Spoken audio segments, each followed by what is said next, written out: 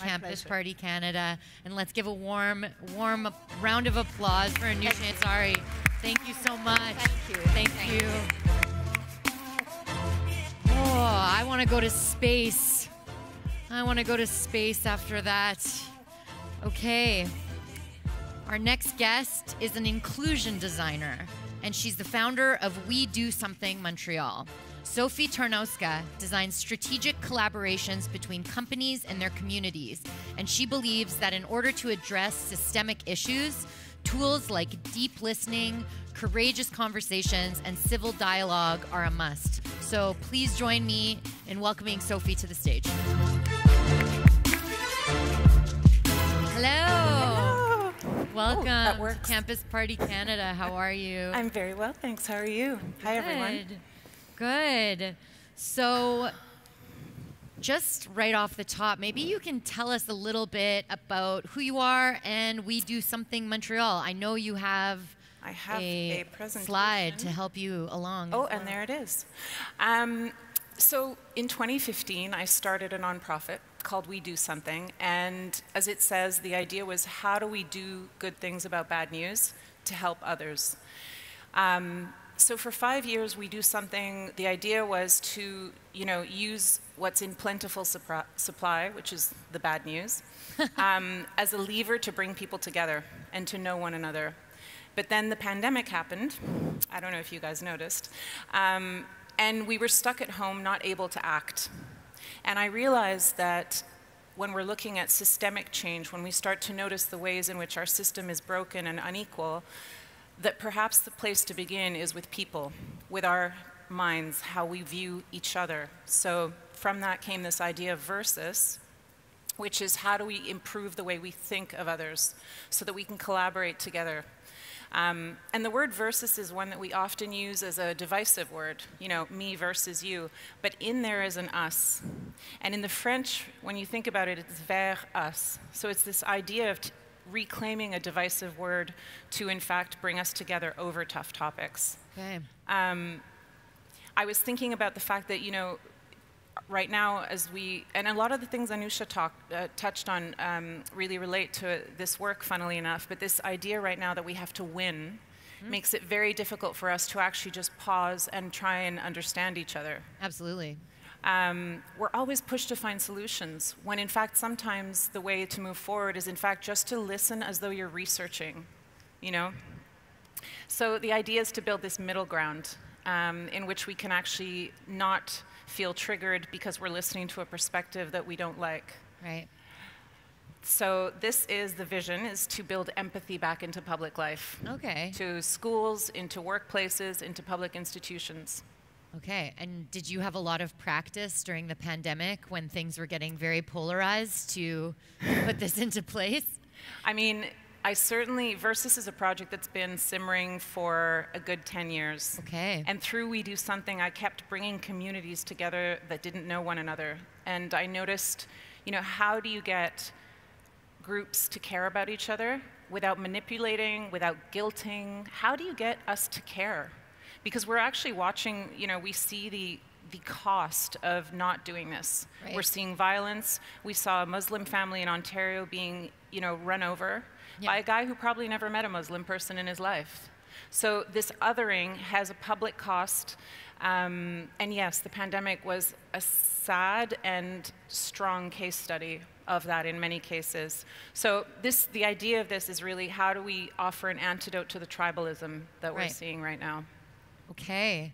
And no problem. Yeah. How have you in this work seen the way forward? What kinds of things are you practicing or asking people to practice or consider practicing in order to have maybe a healthier It's a good question. I will move forward. And I mean, first, I think we need to know what's happening. So hate crimes in Canada have risen by 7%. Across the country. Wow. The previous slide showed that of all the G7 countries, Canada has had the highest rates of Islamophobia in all the G7 countries here. And it's not something we know about Canada because it's Canada. We're a great country.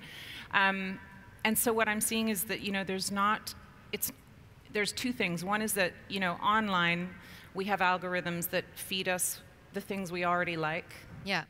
And then in public life, there's a lot less opportunity to meet one another and to cross paths with difference.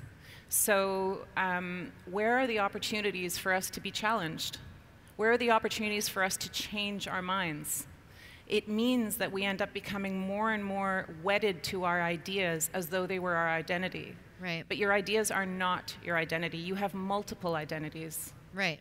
So to come to your question, so, you know, I think that there's two levels. One is to first start by noticing that the way we consume information in the world has an effect on us. I would bet that if we had all done a survey on different topics at the beginning of the pandemic and we took the same questions and answered them now, we've all become a little bit more extreme, including myself. Right. So I think the question is to start offering people the tools to notice, to not shame. Right. So I'll skip past that, but I think this quote means a lot to me. It's, you know, that we have to create spaces in which there are people with whom in which we can disagree with the people, we can respect the people with whom we disagree. And we have a really hard time doing that. And that's not because we're bad people. Yeah, the internet maybe doesn't help sometimes. The forums online make it easy to... It doesn't. Yeah. And we all feel that little joy in our gut, you know, when we read something or notice something that reinforces our perspective. You're like, yes, you know, it's that little high. So I think another thing to know is that this article I found interesting, like this post, the Institute for Strategic Dialogue does a study on extremism, right-wing extremism in Canada specifically. And what they're saying here is that right-wing extremist groups of all kinds, whether it's, you know, for white supremacy, whether it's misogyny, whatever it might be, they are very good at using social media without triggering those extreme words. Right. What they do very well is that they plant doubt about the other. They sort of navigate that line about, you know, have you noticed that this group is getting a lot more funding or a lot more attention? So it just, what we don't know often is that these ideas are being planted, and all of a sudden you're like, huh, that's a good point. And now you start to look at the world through that lens. Right. So what can you do? That was my next question. Yes. So I'm glad your presentation beat me to it. I know. So the idea is Versus is a program with 3 steps. Okay. The first one is, as I said, it's looking inside. So who are you? Me, myself, and I. It's really like if someone took you if you went to the mechanic at the garage and he lifted the hood of your car and explained the engine to you. Okay. We do not know how we work. We don't know how much of our brains works unconsciously. We do not necessarily realize how many of our decisions are imperceptible to us. Right. And I think we have a lot of shame. You know, as soon as you bring up the word bias, we're like, oh God, here we go. Yeah. In fact, you know, understanding how our biology works is a really helpful tool to getting rid of shame so we can start to have real conversations and real learning about how we move into a more unified, pluralistic society that welcomes different points of view. Okay. The second part is like media education. Right. Like notice and giving you tools, you know, what can you do to actually, how do you recognize disinformation? Yeah. Like if you're on Twitter and you see a hashtag that says kill the prime minister, which by the way is one of the biggest trends that have been online. Ooh. Second is Islamophobia, but Trudeau must not be having fun because he's up there. Well, when you see a hashtag like that on Twitter, do we know that we're not supposed to click on it? Do you know that when you click on it, you're propagating it? Right. You know, these small things that we can adjust in our own information hygiene. And then the third part is like, where do we practice? Right. Like, how do I don't know how to debate. I don't know how to have a deep discussion. Someone needs to teach us with care, you know? So if you guys are at all interested in, you know, what you can do, there's things, you know, to understand yourself, your heritage, how does it influence you? To notice your world, like who are your 3 closest friends? Right. and not feel bad about it, but just realize that we all, there's a term that I'll put, sorry about the no shame zone, but it's important. It's this idea of homophily. And what that word means is that we have a natural biological tendency to seek out people like us. Like babies show bias at 6 months of age. Oh, wow. They favor the faces of people who look like them. So none of us will ever walk this earth without bias. It's as essential as oxygen. The question is how we learn to notice it in ourselves, how we learn to respond to it differently, because you can retrain your brain to stop having the same feelings about the same kinds of people. Right. Okay, interesting. Just on a practical note, have you some tips about cultivating that self-awareness? Because it is really about stopping yourself and saying, oh, I'm making an assumption about someone, or oh, I'm reinforcing my own bias. How do you get people in the zone of, especially when we're online and we're seeing so much stimulus from everyone else? How do you sort of recommend that we stop and look in? I mean, honestly, I don't have like a cute short tip, because I really think that's why there are three. It's like really, it's a program of education, because I think one of the tough things is we're told to like get out of our comfort zones. It's another challenge. But my God, we've been through so many challenges. Yeah. Everyone's tired. So how about if someone could teach us how to expand our comfort zones, so that in fact, we accompany people in expanding and noticing, because you can't change what you don't know. Right. What you're ignorant about, you're just ignorant about. And it's not, so this witnessing yourself and understanding that bias, is part of your life. No matter what, it will be part of your life. And the thing is, there are two kinds of bias. There's explicit, where like, I do not like people who hate. I do not like people who run through the street screaming.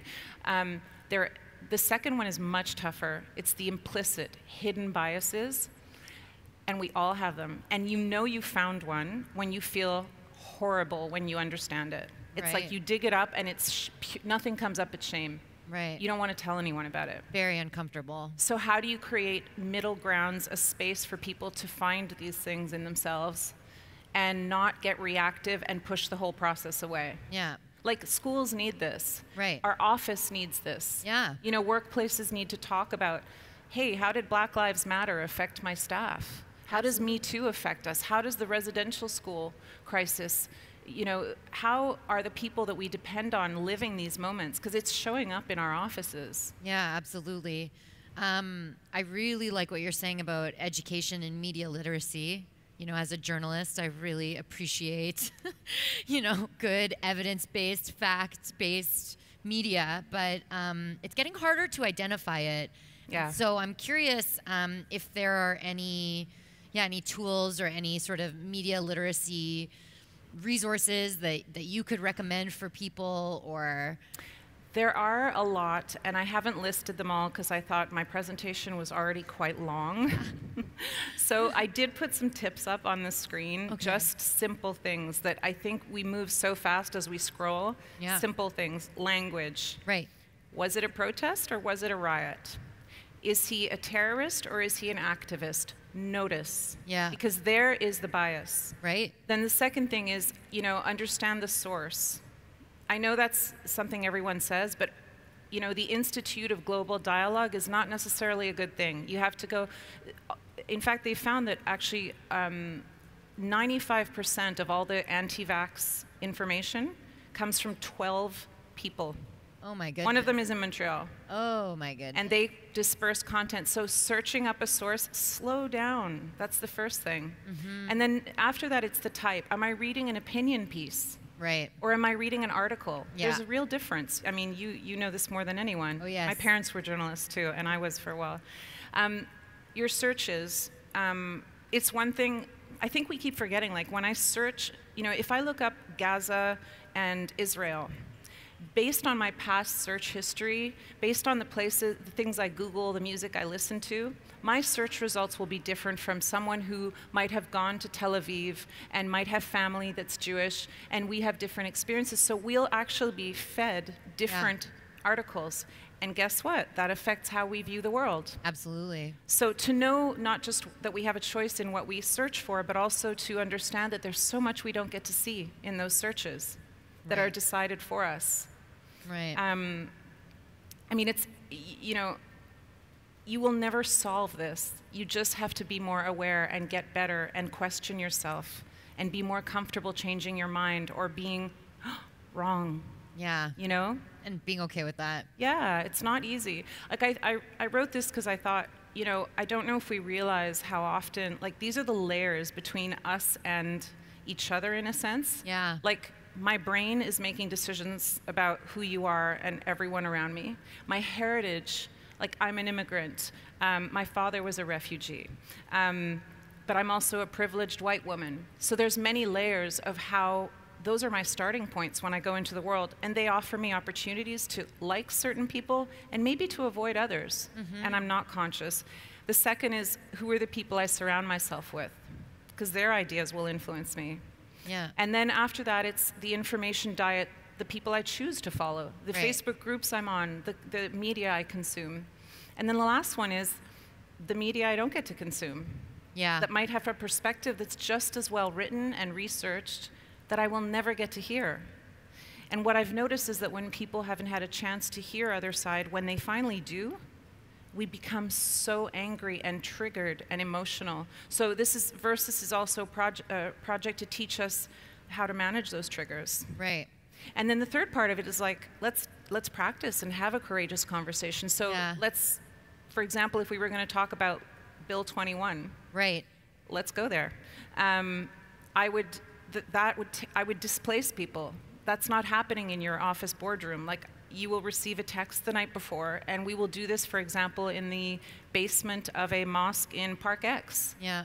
We will move into other people's spaces because that's how we get to know one another. Yeah, intentionally. Intentionally and bravely. Right. And I want it to be fun.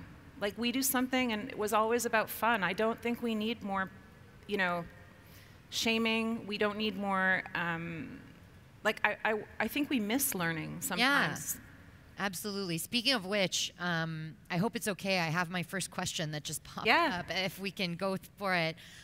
Someone's asking, do you think, based on what you said about our media diet and what we're shown given our background, do you think that search engine algorithms should be regulated? Good question. You know, I don't consider myself an expert. So, I mean, that's the other thing is Versus is very much a curation of the think tanks, the academics, the scientific studies that are already all working on this, but they're not talking to each other. Okay. So Versus is actually me pulling in all of these pieces with a team and making it accessible and fun, rather than, okay, I had to go here. So I don't have the answer to that question. I think it's coming. I will say this. I feel like right now that the internet is like, we used to drive cars that didn't have seatbelts. Yep. And the internet is the car that doesn't have a seatbelt. Right. And I do think that there will have to be a line between free speech and hate speech, and as these groups become more adept at escaping those nets, we as citizens too will have to be better educated at a younger age. Right. It's going to have to be a little bit of everyone moving. Right. But one thing I will say is algorithms, the fact that you can go online and you do not even know how the algorithm works, that day is, I believe that day of that is coming to an end. Yeah. I do think that at some point we will have to, as consumers of the internet, have to know, how does the algorithm on Facebook work? How does the one on IG work? Which of my data is it using? Yeah. To search, to reflect things back at me, and what is it taking? Exactly. And do I want it? Yeah, no, that's a very fair point. Okay, thank you for answering that question, and keep them coming in the audience if you're so inspired to jump in here. I just wanted to add too, I wrote, you know, last year I gave a talk last year, and I kept this slide because a lot of us are making tech, you know, a lot of us are making apps, and that's great. But I think sometimes we forget tech is not the point. Tech is the hammer. It is the tool. And it will reflect the biases of its makers. Yeah. That's how algorithms work. An algorithm is essentially a recipe. It's like making a cake. So, you know, it's part one with part two. Like, I put black boots on and jeans equals, that means she's going outside. Okay. You know, so data bias, algorithmic bias, these things are becoming, I think, much bigger issues that will have to be regulated in some way. I guess that is my answer. Yeah, for sure. Yeah, it's definitely a challenge. I just wanted to ask you something you mentioned a couple slides ago about the triggers that come up maybe when we enter into a space online or in real life where we're sort of confronted with our bias. And you're talking about triggers, managing them. And I was just wondering if, you had some wisdom to share about the management of triggers and sort of when you notice something coming up in yourself, some shame or some, you know, something that's uncomfortable, how is a healthy way to regulate that or overcome it or lean into it? I don't know. I'm curious what your take is about the management. I mean, it's such a beautiful question, and the answer to it would solve all of our relationships, all of our lives, right? I think, honestly, again, I come back to that first part, which is understanding, once you know your own stuff, you can understand, it sounds cheesy to say, but there's a reason. The better you understand yourself, the more open you are to understanding others. Right. So if you're in that space, then you might go, oh God, I can feel, you know, you're used to noticing, like, I am freaking out internally and I want to punch this person in the face, and that's not good. So I think I'll take a breath, or I'll say to the person, I need a minute. I'm really feeling this. And most of us never stop to think, where do I feel this? Yeah. And it's right here, or it's right here. Like, you need to breathe, and it actually brings the nervous system down so you can engage. But you're allowed to step and say, we need to come back to this. Yeah. And then ask yourself, why am I so upset right now? For sure. Why do I feel attacked? Yeah. And I think, too, maybe because things are happening online or in a social media, sort of digitally mediated space, we forget about our bodies and listening to our bodies. But I'd say also, and I want to add this disclaimer, if you're someone who's being targeted, if I'm a black woman and someone from a white supremacist hate group is talking to me, that's not your duty. Like, your duty is to protect yourself. It's not, and I also think it's, you know, you shouldn't, it's not a should. I think we have really enough shoulds. When it is right for you and you are ready to engage, and there are some people who are not worth engaging with because you know there's no exchange, there's no curiosity. Yeah. But if we can engage with one another, curiosity is a really good armor. Yeah. It really is, because if you just keep going, well, why is that? You know, and not to taunt someone, but to say, you know, but why? Where did you learn that? And why do you believe it? What do you think the impact of your belief is on the people around you? Yeah. It's, you know, it's just, but it's tough work. It is. But it forces people to go a few layers deeper than the initial knee-jerk reaction. I like that a lot. I've got I don't know how many slides you have left, but I don't know either. Okay. I think we're there. Well, one question I had right off the top that we didn't really get into is what sort of inspired you in 2015 to start We Do Something Montreal, and, you know, to decide that, you know, you're going to do something about all the bad news you were seeing. I'm just curious if you can tell a little bit more about that origin story. I know we all remember when that 3-year-old little boy, Syrian refugee, Aylan Kurdi, drowned. Yeah. That was, for me, the moment where I thought, I am so tired of despairing behind my screen. Yeah. Like, we had a lot of hashtags. That was hashtag time. A lot of hashtag activism, which isn't a bad thing. It's just I had a need to be in community with other people who felt the same despair.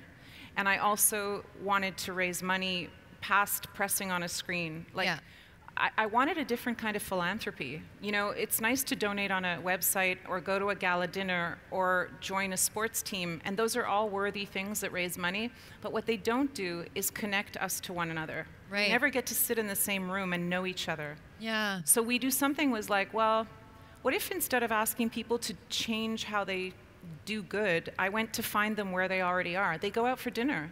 Yeah. They make time for that. They have a budget. Why don't I work with cool restaurants? And we did Lawrence, we did Grumman, we went to like beautiful places, and I made it cool and fun. So, you know, then people are open because they don't feel assaulted with, you know, you should do more for others. It's really like going to meet people where they are is the heart of both these projects. Yeah. And then I had to give a TED talk, a TEDx talk, and they ask you, well, why did you build this? And I realized then, it's like you don't know sometimes what motivates you, and that's about knowing yourself. That's when I realized, oh yeah, my dad was a refugee. Like, details that are important. Right. You know, my stepmother's Lebanese. She grew up in Beirut in the war. My grandparents were fleeing Poland. Right. Because the Germans were coming. And so for me, like, indigenous issues, refugee issues, like people being left out, whatever color, size, it's like, I don't know. Yeah. Maybe it's in the heart where I'm just like, it's not okay. Yeah. And I felt, I came here when I was a little girl, but I always spent my holidays where my dad would work. So Beirut, communist Poland, India. So I was always kind of an outsider who didn't speak the language. Mm-hmm. So I feel a lot for people who are left out. Right. It's Well, it's inspired some very, very amazing projects. So at least you're turning it into fuel for something, you know, I hope. that's bigger than you. Yeah, I'd like to find a workplace that is open to being my first prototype. So if anyone is interested, there's an opportunity to prototype Versus for your team. But it's really meant to be, this is really about not shaming and really about like helping people walk out feeling like, wow, I really have expanded my sense of myself and of my community. Okay. So, you know, we started with ourselves, we moved to sort of the external stimuli around us, and, you know, we landed on these courageous conversations that we need to be having with each other and seeking out. I'm curious, this might seem simple, or maybe, you know, we have to hire you, but how do you have these conversations? Who should be having these conversations? Where should we be having these conversations? What are you proposing with Versus here? I love that. Well, as I mentioned before, for example, in workplaces, right now, McKinsey just came out with a study that showed that in the next 18 months, 40% of the people surveyed were thinking of leaving their jobs. There's a really high attrition rate. And, you know, we forget, I think the pandemic was a collective trauma. Yeah. Like by definition, we never talk about this. 9/11 is an example of a collective trauma. Yeah. Hiroshima. These are moments that affect a large part of society, and they change the law or policy. They make massive changes in society. So 9/11, for example, changed transportation. Forever. We don't travel the same way. What will the pandemic leave us with? And I think one of these things is people sort of quitting as self-care.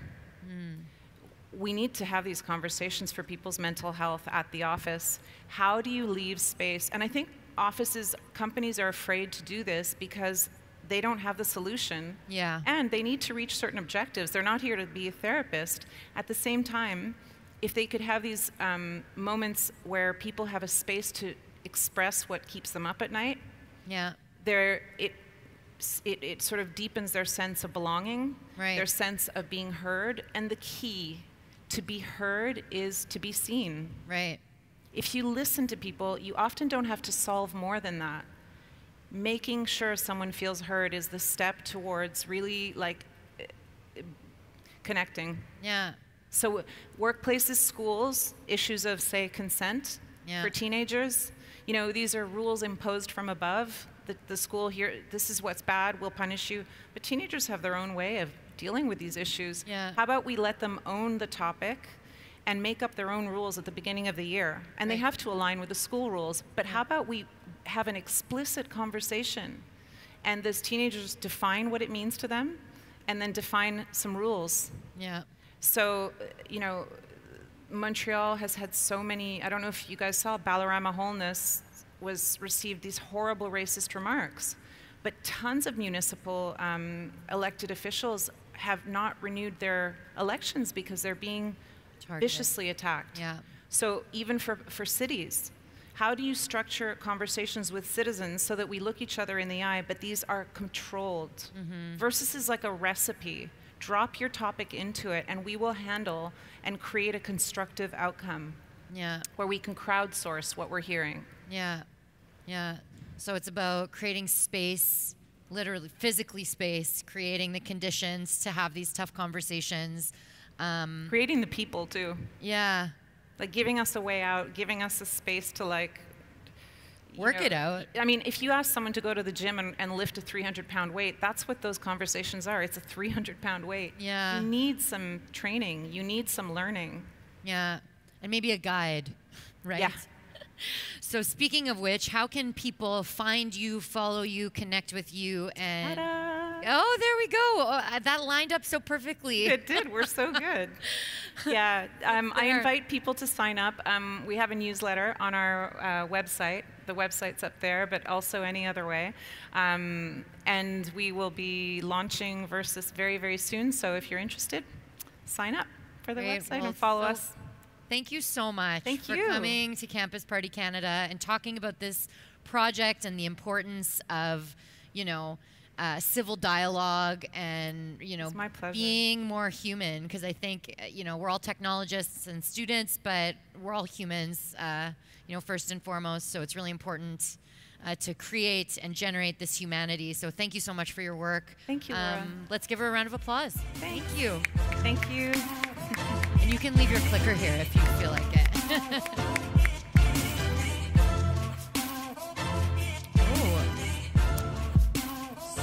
So, what is next on the docket here? Je voudrais maintenant inviter l'hôte de le prochain panel sur la scène. Disons bonjour à Azid.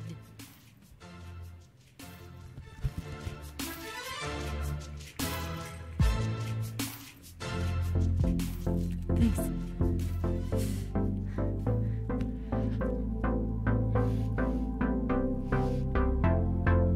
Azad, oh shit.